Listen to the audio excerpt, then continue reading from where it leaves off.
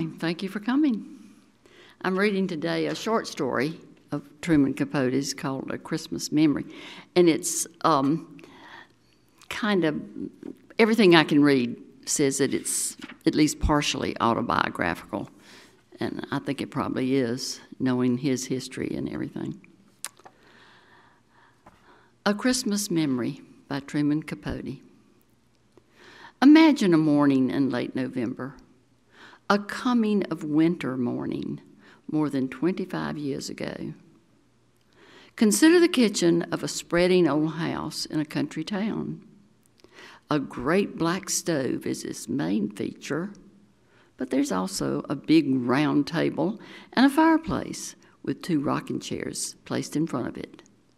Just today, the fireplace commences its seasonal roar. A woman with shorn white hair is standing at the kitchen window. She's wearing tennis shoes and a shapeless gray sweater over a summery calico dress. She is small and sprightly, like a Bantam hen. But due to a long youthful illness, her shoulders are pitifully hunched. Her face is remarkable, not unlike Lincoln's, craggy like that and tinted by sun and wind. But it is delicate too, finely boned, and her eyes are sherry-colored and timid. "Oh my," she exclaims, her breath smoking the window pane. "It's fruitcake weather." The person to whom she is speaking is myself. I am 7. She is 60-something. We're cousins, very distant ones, but we have lived together, well, as long as I can remember. Other people inhabit the house, relatives, and though they have power over us and frequently make us cry, we are not on the whole too much aware of them. We are each other's best friend. She calls me Buddy, in memory of a boy who was formerly her best friend. The other Buddy died in the 1880s when she was still a child.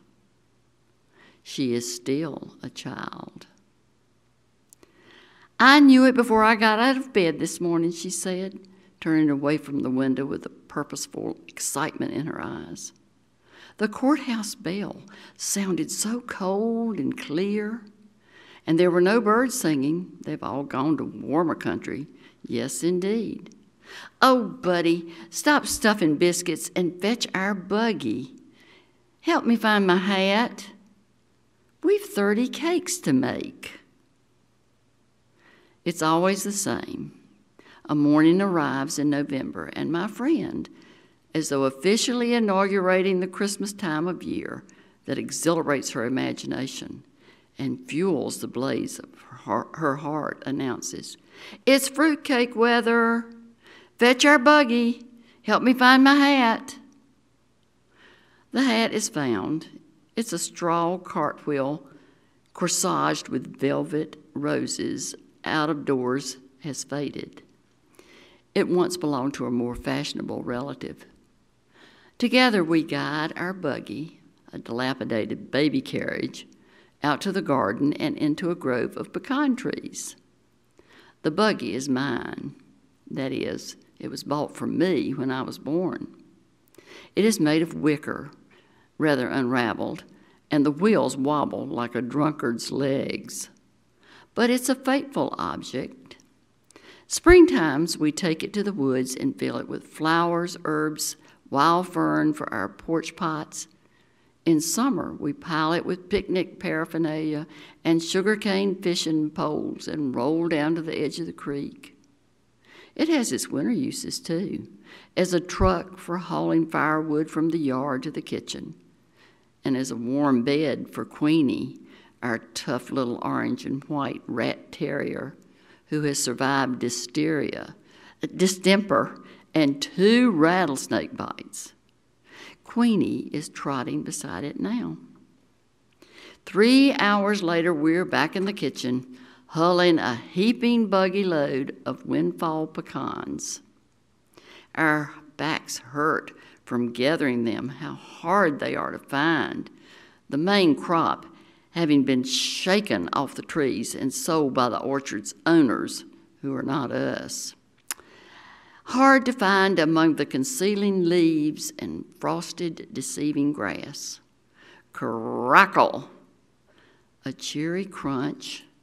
Scraps of miniature thunder sound as the shells collapse and the golden mound of sweet, oily ivory meat mounds in the milk glass bowl. Queenie begs to taste, and now and again my friend sneaks her a mite, though insisting we deprive ourselves. We mustn't, buddy. If we start, we won't stop, and there's scarcely enough as there is for 30 cakes. The kitchen is growing dark. Dusk turns the window into a mirror. Our reflections mingle with the rising moon as we work by the fireside in the firelight. At last, when the moon is quite high, we toss the final hull into the fire and with joined sighs watch it catch flame. The buggy is empty, the bowl is brimful. We eat our supper, cold biscuits, bacon, blackberry jam, and discuss tomorrow. Tomorrow, the kind of work I like best begins. Buying. Cherries and citron, ginger and vanilla, and canned Hawaiian pineapple, rinds and raisins and walnuts and whiskey and oh, so much flour and butter, so many eggs, spices, flavorings. Why, we'll need a pony to pull the buggy home. But before these purchases can be made, there is the question of money. Neither of us has any.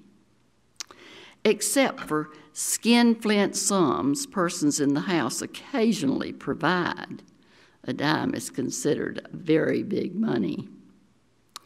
Or what we earn ourselves from various activities, holding rummage sales, selling buckets of hand-picked blackberries and jars of homemade jam and apple jelly and peach preserves, rounding up flowers for funerals and weddings. Once we won 79th prize, $5 whole, in a national football contest. Not that we know a fool thing about football. It's just that we enter any contest we hear about. At the moment, our hopes are centered on the $50,000 grand prize being offered to name a new brand of coffee. We suggested AM, and after some hesitation, for my friend thought perhaps it might be sacrilegious, we submitted the slogan, AM, Amen. To tell the truth, our only really profitable enterprise was the Fun and Freak Museum we conducted in the backyard woodshed 2 summers ago. The fun was a stereopticon with slide views of Washington and New York, lent to us by a relative who had been to these places. She was furious when she discovered why we borrowed it. The freak was a 3-legged bitty chicken hatched by one of our own hens. Everybody abouts wanted to see that bitty. We charged grown-ups a nickel and kids 2 cents, and we took in a good $20 before the museum shut down due to the decease of the main attraction. But one way and another, we do each year accumulate Christmas savings, a fruitcake fund. These monies we keep hidden in an ancient bead purse under a loose board, under the floor, under a chamber pot, under my friend's bed. The purse is seldom removed from this safe location, except to make a deposit, or, as happens every Saturday, a withdrawal. For on Saturdays, I am allowed 10 cents to go to the picture show. My friend has never been to a picture show, nor does she ever intend to. I'd rather hear you tell the story, buddy. That way I can imagine it more. Besides, a person my age shouldn't squander their eyes. When the Lord comes, let me see him clear. In addition to never having seen a movie, she has never eaten in a restaurant, traveled more than 5 miles from home, received or sent a telegram, read anything except the funny papers and the Bible, worn cosmetics, cursed, wished somebody harm, told a lie on purpose, or let a hungry dog go hungry. Here are a few things she does do.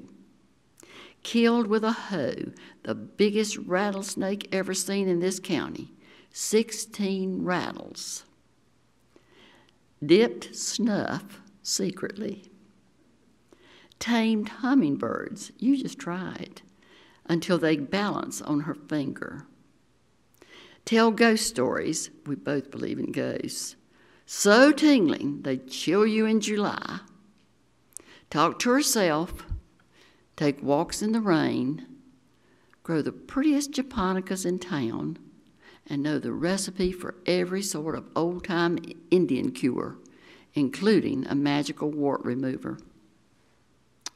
Now, with supper finished, we retire to the room in a faraway part of the house where my friend sleeps in a scrap quilt-covered iron bed painted rose pink, her favorite color.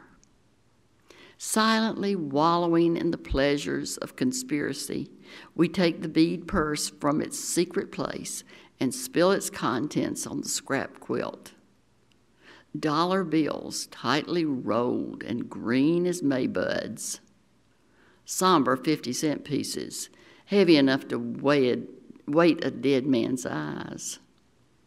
Lovely dimes, the liveliest coin, the one that really jingles. Nickels and quarters, worn smooth as creek pebbles, but mostly a handful, a pile of bitter-odored pennies. Last summer, others in the house contracted to pay us a penny for every 25 flies we killed.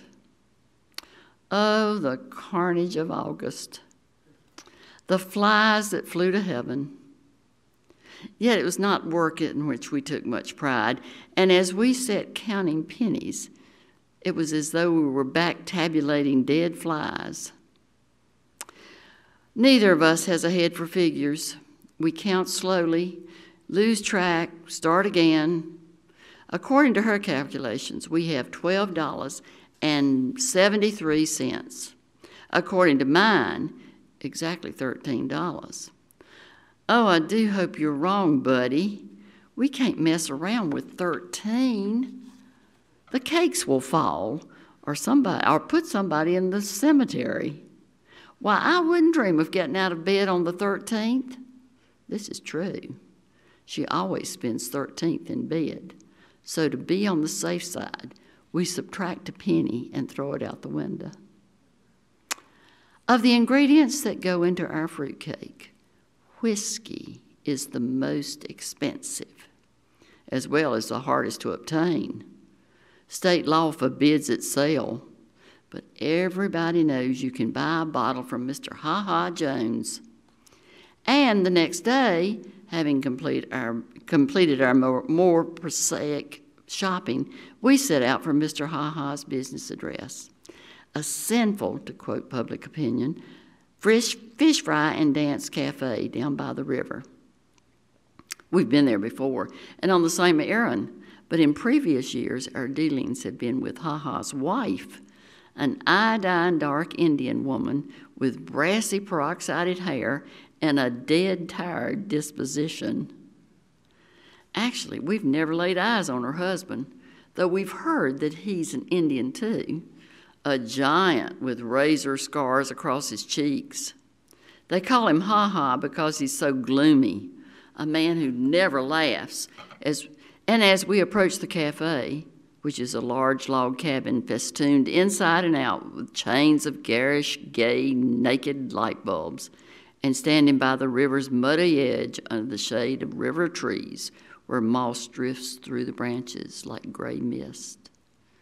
Our steps slow down. Even Queenie stops prancing and sticks close by. People have been murdered in Ha Ha's cafe, cut to pieces, hit on the head. There's a case coming up in court next month. Naturally, these goings-on happen at night when the colored lights cast crazy patterns and the Victrola wails. In the daytime, Ha Ha's is a shabby and is deserted. I knock on the door. Queenie barks. My friend calls, "Miss Ha Ha, madam? Anybody to home?" Footsteps. The door opens. Our hearts turn over. It's Mr. Ha Ha Jones himself, and he is a giant. He does have scars, and he doesn't smile. No, he glares at us through Satan-tilted eyes and demands to know, "What do you want with Ha Ha?" For a moment, we're too paralyzed to tell. Presently, my friend half finds her voice, a whispery voice at best. "If you please, Mr. Ha Ha, we'd like to buy a quart of your finest whiskey." His eyes tilt more. Would you believe it? Ha Ha is smiling, laughing too. "Which one of you is a drinking man?" "It's for making fruitcakes, Mr. Ha Ha, cooking." Well, this sobers him. He frowns. That's no way to waste good whiskey. Nevertheless, he retreats into the shadowed cafe and seconds later appears carrying a bottle of daisy yellow unlabeled liquid. He demonstrates its sparkle in the sunlight and says, $2. We pay him with nickels and dimes and pennies. Suddenly, jangling the coins in his hand like a fistful of dice, his face softens. "Tell you what," he proposes, pouring the money back into our beaded purse, "just send me one of them fruitcakes instead." "Well," my friend remarks on our way home, "there's a lovely man. We'll put an extra cup of raisins in his fruitcake." The black stove, stoked with coal and firewood, glows like a lighted pumpkin. Egg beaters swirl. Spoons spin round in the bowls of butter and sugar. Vanilla sweetens the air. Ginger spices it. Melting, nose-tingling odors saturate the kitchen, suffuse the house, drift out to the world on puffs of chimney smoke. In 4 days, our work is done. 31 cakes, dampened with whiskey, bask on the windowsills and shelves. And who are they for? Well, friends. Not necessarily neighbor friends. Indeed, the largest share are intended for persons we've met maybe once, perhaps not at all. People who struck our fancy, like President Roosevelt, like the Reverend and Mrs. J.C. Lucy, Baptist missionaries to Borneo, who lectured here last winter, or the little knife grinder who comes through town twice a year, or Abner Packer, the driver of the 6 o'clock bus from Mobile, who exchanges waves with us every day as he passes in a dust cloud swoop, or the young Wistons, a California couple whose car one afternoon broke down outside the house and who spent a pleasant hour chatting with us on the porch. Young Mr. Wiston snapped our picture, the only one we've ever had taken. Is it because my friend is shy with everyone except strangers that these strangers and mere acquaintances seem to us our truest friends? I think yes. Also, the scrapbooks we keep of thank yous on White House stationery, time-to-time communications from California and Borneo, the knife grinder's penny postcards make us feel connected to the world beyond the kitchen with its view of a sky that stops. Now a new December fig branch grates against the window. The kitchen is empty. The cakes are gone. Yesterday, we carted the last of them to the post office, where the cost of stamps turned our purse inside out. We're broke. That rather depresses me, but my friend insists on celebrating. With 2 inches of whiskey left in Ha-Ha's bottle. Queenie has a spoonful in a bowl of coffee. She likes coffee chicory flavored and strong. The rest we divide between a pair of jelly glasses. We're both quite awed at the prospect of drinking straight whiskey. The taste of it brings screwed up expressions and sour shudders. But by and by, we begin to sing. The 2 of us singing different songs simultaneously. I don't know the words to mine. It's just, come on along to the Darktown Strutter's Ball. But I can dance. That's what I mean to be, a tap dancer in the movies. My dancing shadow rollicks on the walls. Our voices rock the chinaware. We giggle as if unseen hands were tickling us. Queenie rolls on her back. Her paws plow the air. Something like a grin stretches her black lips. Inside myself, I feel warm and sparky as those crumbling logs, carefree as the wind in the chimney. My friend waltzes around the stove, the hem of her poor calico skirt pinched between her fingers as though it were a party dress. Show me the way to go home, she sings, her tennis shoes squeaking on the floor. Show me the way to go home.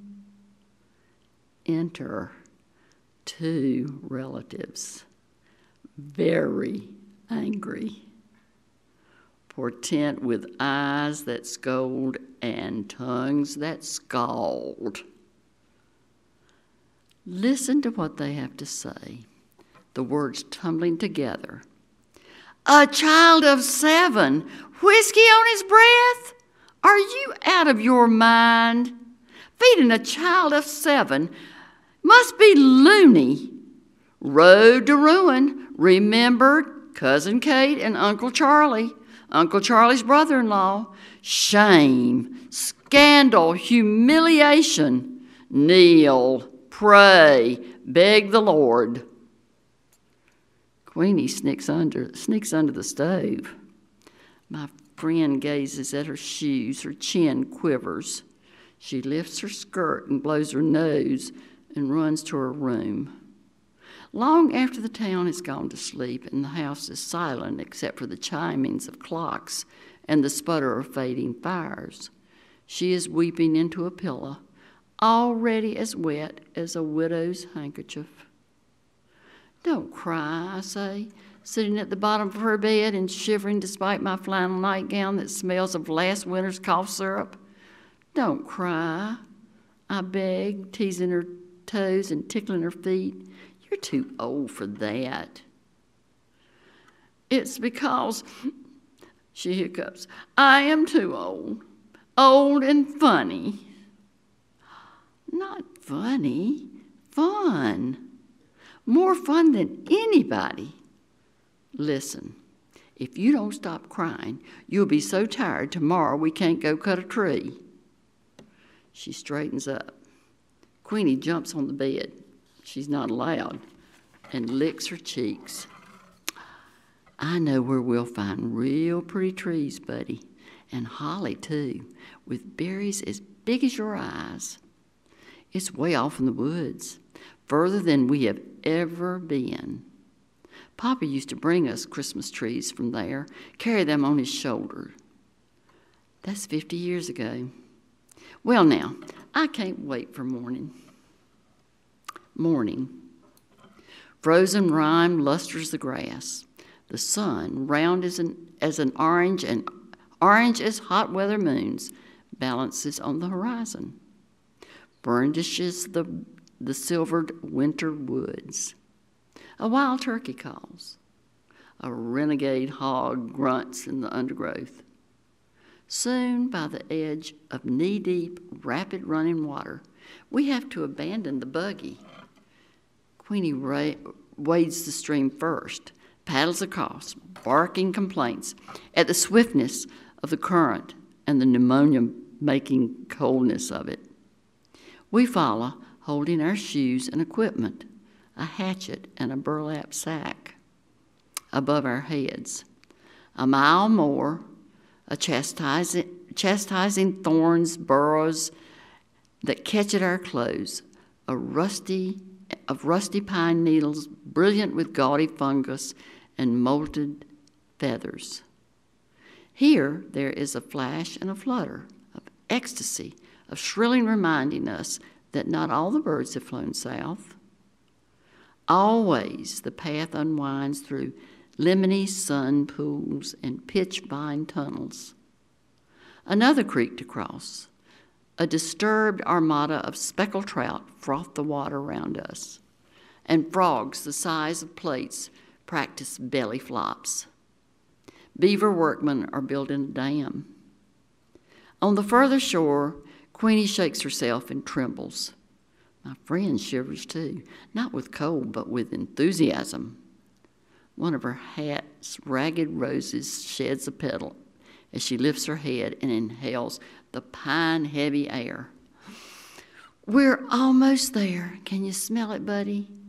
She says, as though we're approaching an ocean. And indeed, it is a kind of ocean. Scented acres of holiday trees, prickly-leafed holly, red berries shiny as Chinese bells, black crows swooping upon them, screaming. Having stuffed our burlap sack with enough greenery and crimson to garland a dozen windows, we set about choosing a tree. It should be, muses my friend, twice as tall as a boy, so a boy can't steal the star. The one we pick is twice as tall as me. A brave, handsome brute that survives 30 hatchet strokes before it kills with a creaking, cracking, rending cry. Lugging it like a keel, we commence the long trek out.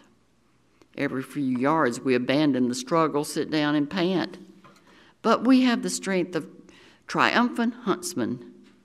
That and the tree's virile, icy perfume revives us, goads us on.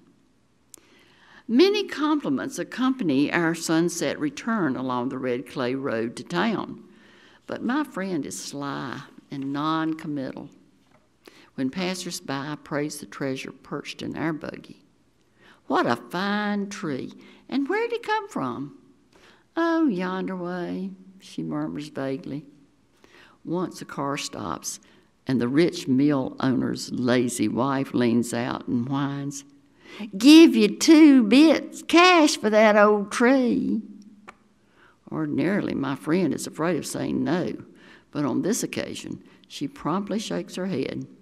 "We wouldn't take $1. The mill owner's wife persists.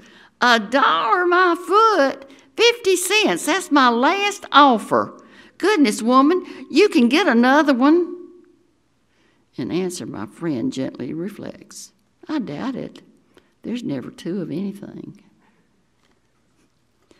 Home, Queenie slumps by the fire and sleeps till tomorrow, snoring as loud as a human.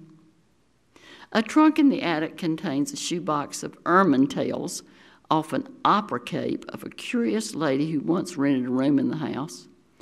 Coils of frazzled tinsel gone gold with age. 1 silver star. A brief rope of dilapidated, undoubtedly dangerous candy-like light bulbs. Excellent decorations as far as they go, which isn't far enough. My friend wants our tree to blaze like a Baptist window, drooped with weighty snows of ornaments.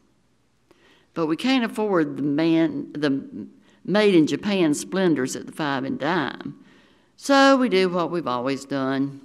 For days, sit at the kitchen table with scissors and crayons and stacks of colored paper. I make sketches and my friend cuts them out.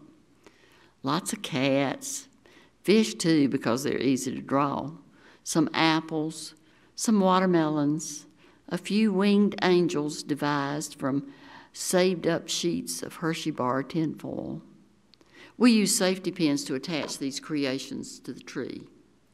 As a final touch, we sprinkle the branches with shredded cotton, picked in August for this purpose. My friend, surveying the effects, claps her hands together. Now, honest, buddy, doesn't it look good enough to eat? Queenie tries to eat an angel. After weaving and ribbering holly wreaths for all the front windows, our next project is fashioning the family gifts. Tie-dyed scarves for the ladies. For the men, a homebrew lemon, licorice, and aspirin syrup to be taken at the first signs of a cold and after hunting. But when it comes time for making each other's gifts, my friend and I separate to work secretly. I would like to buy her a pearl-handled knife, a radio, a whole pound of chocolate-covered cherries.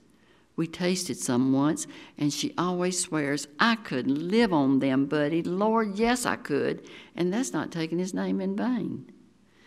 Instead, I'm building her a kite. She would like to give me a bicycle. She said so on several million occasions. If only I could, buddy. It's bad enough in life to do without something you want. But confound it, what gets my goat is not being able to give somebody something you want them to have. Only one of these days I will, buddy. I'll locate you a bike. Don't ask how. Might steal it. Instead, I'm fairly certain that she's making me a kite, the same as last year and the year before. The year before that, we exchanged slingshots, all of which is fine with me, for we are champion kite flyers who study the wind like sailors. My friend, more accomplished than I, can get a kite aloft when there isn't enough breeze to carry clouds. Christmas Eve afternoon, we scrape together a nickel and go to the butcher's to buy Queenie's traditional gift, a good, gnawable beef bone. The bone, wrapped in funny paper, is placed high on the tree near the silver star. Queenie knows it's there. She squats at the foot of the tree, staring up in a trance of greed. When bedtime arrives, she refuses to budge. Her excitement is equaled only by my own. I kick the covers and turn my pillow as though it were a scorching hot summer night. Somewhere a rooster crows, falsely, for the sun is still on the other side of the world. Buddy, are you awake? It's my friend, calling from her room, which is next to mine, and an instant later she is sitting on my bed, holding a candle. Well, I can't sleep worth a hoot, she declares. My mind's jumping like a jackrabbit. Buddy, do you think Miss Roosevelt will serve our cake at dinner? We huddle in the bed and she squeezes my hand. I love you. Seems like your hand used to be much smaller. I guess I hate to see you grow up. When you grow up, will we still be friends? I say, always. But I feel so bad, buddy. I wanted so bad to give you a bike. I tried to sell my cameo Papa gave me. Buddy, she hesitates, as though embarrassed. I made you another kite. Then I confess that I made her one too. And we laugh. The candle burns too short to hold. Out it goes, exposing the starlight. The stars spinning at the window like visible caroling that slowly, slowly disappears into silence. Possibly we doze, but the beginnings of dawn splash us like cold water. We're up, wide-eyed and wandering, while we wait for the others to waken. Quite deliberately, my friend drops the kettle on the kitchen floor. I tap dance in front of the closed doors. One by one, the household emerges, looking as though they'd like to kill us both. But it's Christmas, so they can't. First, a gorgeous breakfast, just everything you can imagine. From flapjacks and fried squirrel to hominy grits and honey in the comb, which puts everybody in a really good humor, except my friend and I. Frankly, we're so impatient to get at the presents, we can't eat a mouthful. Well, I'm disappointed. Who wouldn't be? With socks, a Sunday school shirt, some handkerchiefs, a hand-me-down sweater, and a year's subscription to a religious magazine for children, The Little Shepherd. It makes me boil. It really does. My friend has a better haul. A sack of plums, that's her best present. She is proudest, however, of a white wool shawl knitted by her married sister. But she says her favorite gift is the kite I built for her. And it is very beautiful, though not as beautiful as the one she made for me, which is blue and scattered with gold and green good conduct stars. Moreover, my name is painted on it, Buddy. Buddy, the wind is blowing. The wind is blowing, and nothing will do till we've run to the pasture beyond the house where Queenie has scooted to bury her bone, and where a winter hence Queenie will be buried too.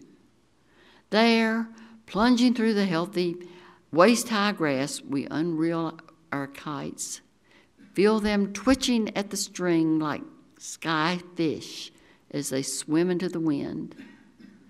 Satisfied, sun-warmed, we sprawl in the grass and peel plums and watch our kites cavort. Soon I forget the socks and hand-me-down sweater. I'm as happy as if we'd already won the $50,000 grand prize for that coffee naming contest. My, how foolish I am, my friend cries, suddenly alert, like a woman remembering too late she has biscuits in the oven. You know what I've always thought, she asked in a tone of discovery, and not smiling at me, but a point beyond. I've always thought a body would have to be sick and dying before they saw the Lord. And I imagine that when he came, it would be like looking at the Baptist window, pretty as colored glass with the sun pouring through, such a shine you don't know it's even getting dark. And it's been a comfort to think of that shine taking away all the spooky feelings. But I'll wager that never happens. I'll wager at the very end, a body realizes the Lord has already shown himself, that things as they are just what they have always seemed. That was seeing him. As for me, I could leave the world with today in my eyes. This is our last Christmas together. Life separates us. Those who know best decide that I belong in a military school, and so follows a miserable succession of bugle-blowing prisons, grim, reveille-ridden summer camps. I have a new home, too, but it doesn't count. Home is where my friend is, and there I never go. And there she remains, puttering around the kitchen alone with Queenie, then alone. Buddy dear, she writes in her wild, hard-to-read script, yesterday Jim Macy's horse kicked Queenie bad. Be thankful she didn't feel much. I wrapped her in a fine linen sheet and rode her in the buggy down to Simpson's pasture where she can be with all of her bones. For a few Novembers, she continues to bake her fruitcakes single-handed. Not as many, but some. And of course, she always sends me the best of the batch. Also, in every letter, she encloses a dime wadded in toilet paper. See a picture show and write me a story. But gradually, in her letters, she tends to confuse me with her other friend, the buddy who died in the 1880s. More and more 13s are not the only days she stays in bed. A morning arrives in November, a leafless, birdless coming of winter morning, when she cannot rouse herself to exclaim, "Oh my, it's fruitcake weather." And when that happens, I know it. A message saying so merely confirms a piece of news some secret vein had already received, severing from me an irreplaceable part of myself, letting it loose like a kite on a broken string. That is why, walking across the school campus on this particular December morning, I keep searching the sky as if I expect to see, rather like hearts, a lost pair of kites hurrying towards heaven.